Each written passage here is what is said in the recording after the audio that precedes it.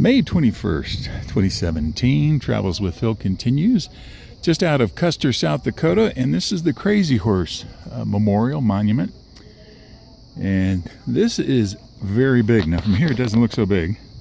I'll zoom in and try to hold it steady. But basically all four heads from the Mount Rushmore could fit, I get my finger in there, could fit right in there, just in the area behind his head. That's how enormous this thing is going to be when it's completed. Now his face is done, and basically you can see the outline of the horse's head. He's pointing off toward the right. Somebody asked him once where his people were, where his lands were, and he says, "Where my people are buried." And this monument here came as a request from several Lakota leaders, and the guy that worked on it, Ziolkowski, he did work. He was the assistant to Borgum over at Mount Rushmore.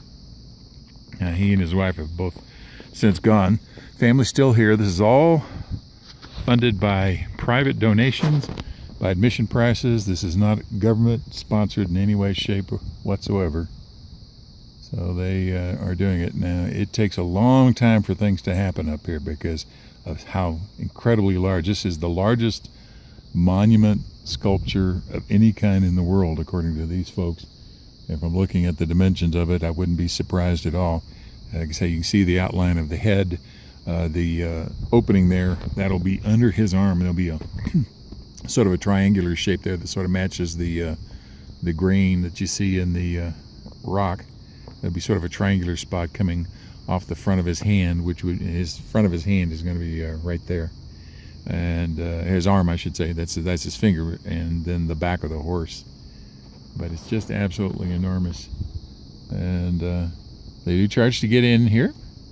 It's $11 on the day that I attended, but that's again, that's how they raise funds to do all the work that's up here, and it's a really inspiring enterprise.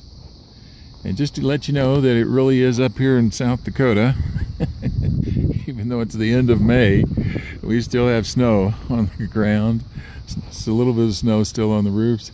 They were worried there might be some snow, not worried, but they were thinking there might be some snow the last couple of days, but there wasn't any. But when I woke up this morning, it was 30 degrees outside. So that'll give you an idea that even though it's coming up on Memorial Day, it is still a bit chilly out here. Travels with Phil, back to you.